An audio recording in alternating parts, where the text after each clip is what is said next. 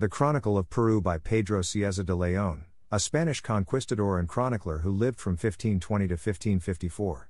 Translated to English by Clements R. Markham for the Hakluyt Society of London in England.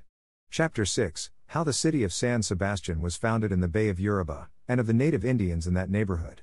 In the year 1509, when Alonso de Ojeda and Nicuesa were governors of Tierra Firme, a town was founded in the province of Darien, and was named Nuestra Señora del Antigua.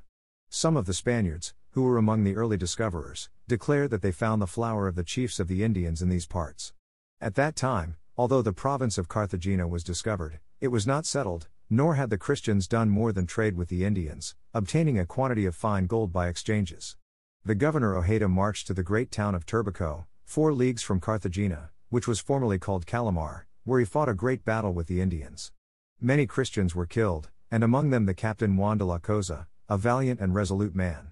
In order that his body might not fall into the hands of the Indians, the Spaniards retreated to their ships. After this event, the governor Ojeda founded a town of Christians in the country called Urubá, and appointed as his captain and lieutenant there, Francisco Pizarro, who was afterwards governor and marquis. In this city or town of Urubá, this captain Francisco Pizarro suffered from hunger and sickness, and from the attacks of the Indians of Urubá. These Indians, as it is said, were not natives of this province, their ancient home having been in the country which borders on the great river of Darien. Desiring to escape from subjection to the yoke of the Spaniards who treated them so ill, they left their homes with their arms, taking their women and children with them. Having arrived at Urubá, they attacked the natives with great cruelty, killed them all, and made themselves masters of their land. When the governor Ojeda heard of this, he entertained hopes of finding great riches in that country, and sent his lieutenant Francisco Pizarro to form a settlement there, who was the first Christian to enter this land. Afterwards these governors Ojeda and Nicuesa came to a disastrous end, as is well known among those of that time who still survive, and Pedrarias came as governor of Tierra Firme, but though there were 200 Spaniards in the city of Antigua, none of them settled in Urubá. Time passed on, the governor Pedrarias cut off the head of his son-in-law Yasco Núñez de Balboa, and of Captain Francisco Hernandez in Nicaragua, and the Indians of the river Senu killed the Captain Becerra and the Christians who were with him. At last, Don Pedro de Heredia came out as governor of Carthagena, and sent his brother the Captain Alonso de Heredia with a party of Spaniards to settle in Urubá for a second time, calling the city San Sebastian de Buenavista. This city is situated on some small hills clear of trees, and there is no thicket near them, except in the marshy ground and on the banks of the rivers. But the province is covered with dense forest in many parts, and the plains are full of very large palm trees with thick bark, and bearing large palmitos, which are white and very sweet. When the Spaniards explored this country, in the time when Alonso López de Ayala was lieutenant to the governor of this city, they ate nothing for many days except these palmitos. The wood is so hard and difficult to cut, that it took a man half a day before he could cut a tree down and get the palmitos, which they ate without bread, and drank much water, so that many Spaniards died. Near the town, and on the banks of the river, there are many gardens of orange trees, plantains, and guavas. There are many rivers in the province, which rise in the mountains. In the interior there are some Indians and caciques, who used to be very rich by reason of their trade with those who lived in the plains beyond the mountains, and in the country of Dababy.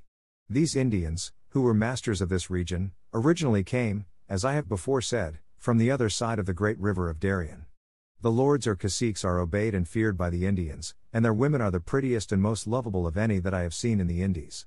They are clean in their eating, and have none of the dirty habits of other nations. These Indians have small villages, and their houses are like long sheds.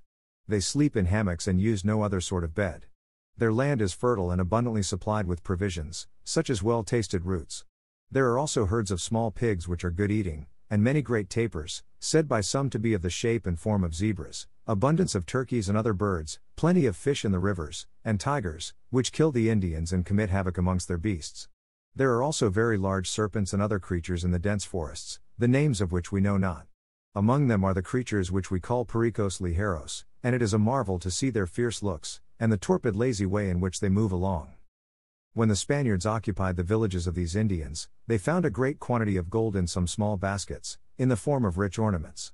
There were also many other ornaments and chains of fine gold, and much cotton cloth.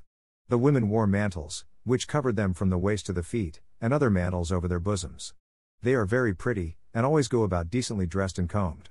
The men go naked and barefooted, without other covering than what nature has given them, but they have shells or other ornaments, either of bone or of very fine gold, suspended by a thread in front of their privates. Some of these that I saw weighed 40 to 50 pesos each, some more and some less. These Indians are engaged in trade, and take pigs, which are native, and different from those in Spain, to sell to other tribes more inland. These pigs are smaller than Spanish pigs, and they have a navel on their backs, which must be something which has grown there. The Indians also trade with salt and fish, getting in exchange their gold, cloth and other articles. Their arms are bows, made of the wood of a black palm, a braza long, with very long and sharp arrows, anointed with a juice which is so evil and pestilential, that no man who is wounded with it so as to draw blood, can live, although it should not be as much as would flow from the prick of a pin. Thus few if any who have been wounded with this juice, fail to die. Chapter 7, How the herb is made so poisonous, with which the Indians of Carthagena and Santa Martha have killed so many Spaniards. As this poisonous juice of the Indians of Carthagena and Santa Martha is so famous, it seems well to give an account here of the way it is made, which is as follows. This juice is composed of many things. I investigated and became acquainted with the principal ingredients in the province of Carthagena, in a village called Bahia, from a cacique or lord, whose name was Magellan.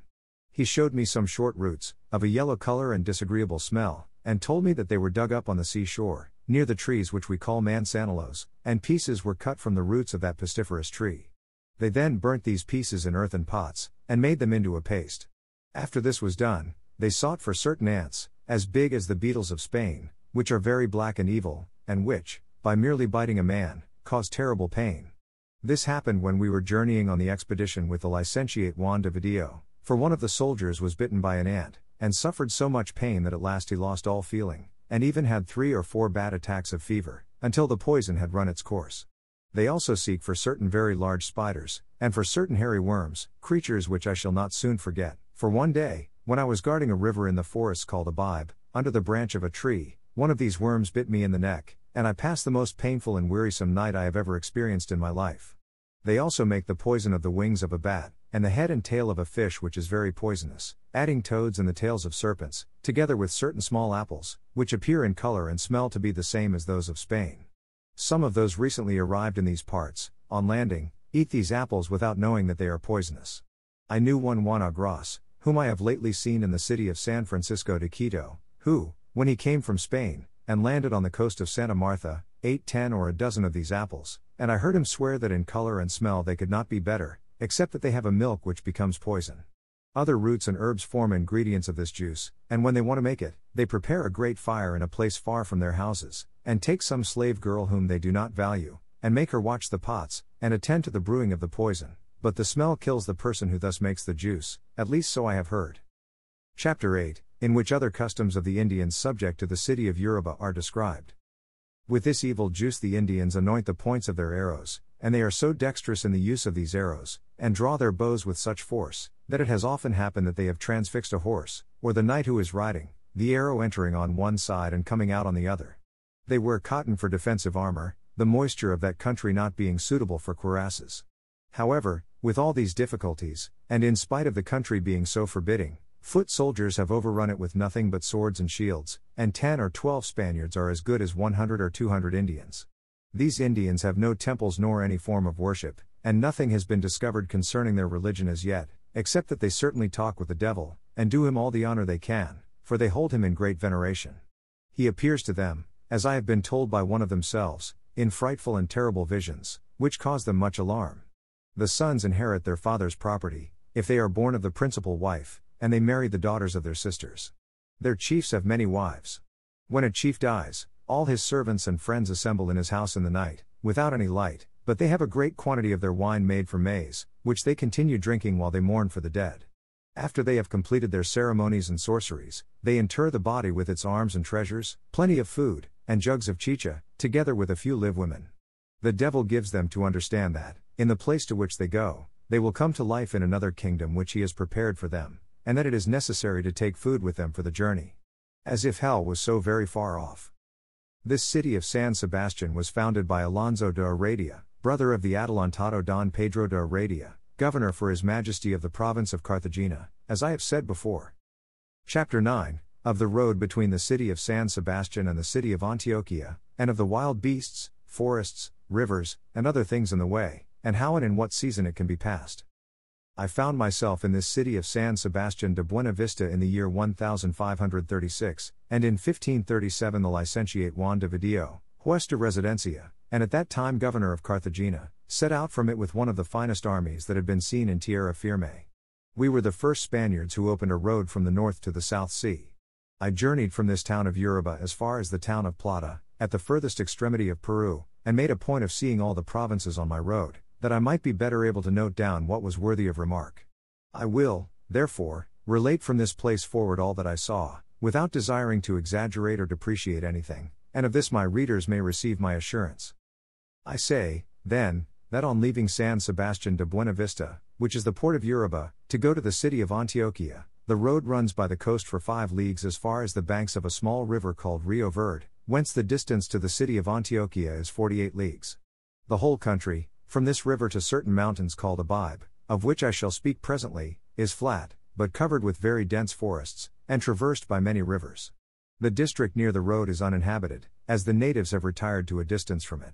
After reaching Rio Verde, the road keeps close to the banks of the river, the rest of the country being very densely covered with forest, and to pass safely, it is necessary to travel in January, February, March, or April.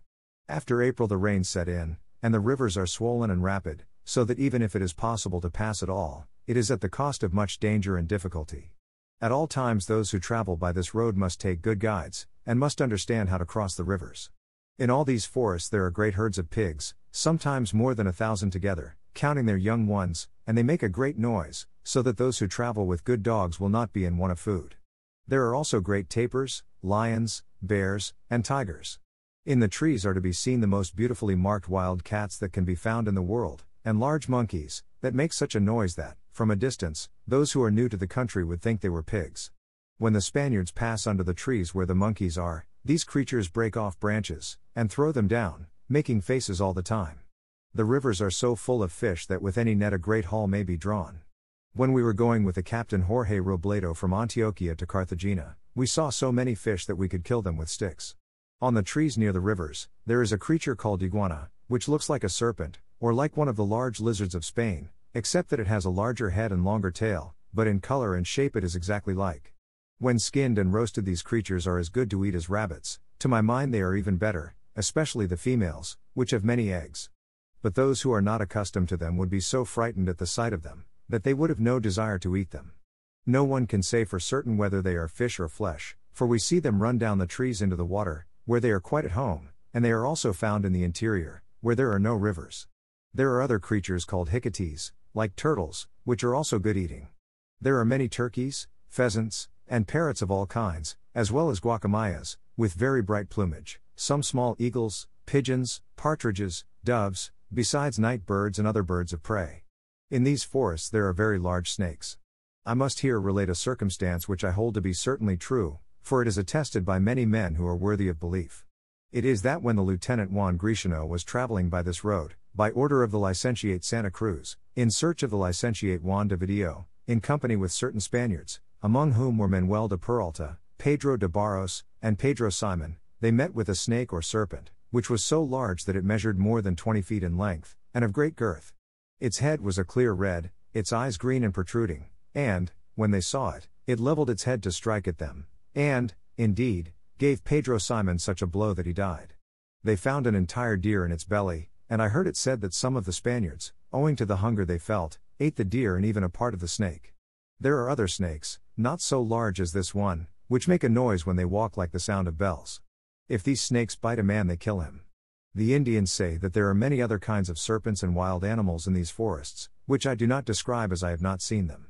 There are abundance of the palm trees of Uraba, and many wild fruits. Chapter 10, of the grandeur of the mountains of Abibe, and of the admirable and useful timber which grows there.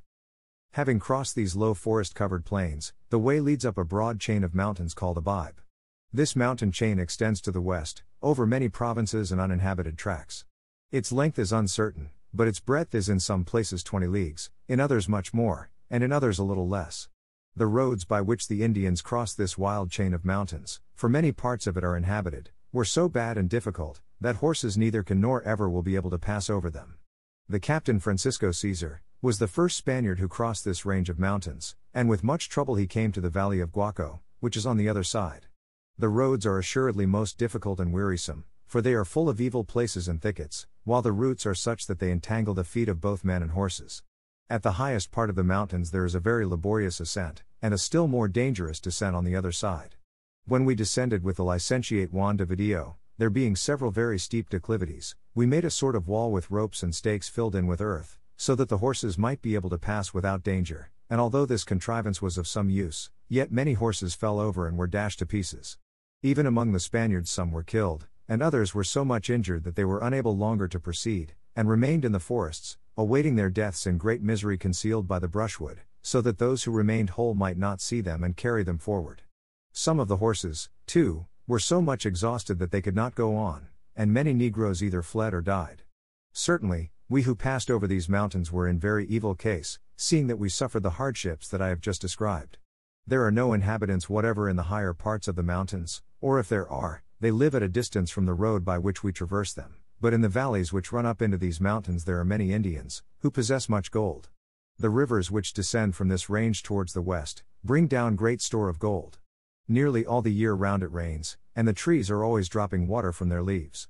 There is no fodder for the horses, except some small long prickly leaves, inside which grow small palmitos, which are very bitter, and I have been myself in such straits with weariness and hunger, that I have eaten them.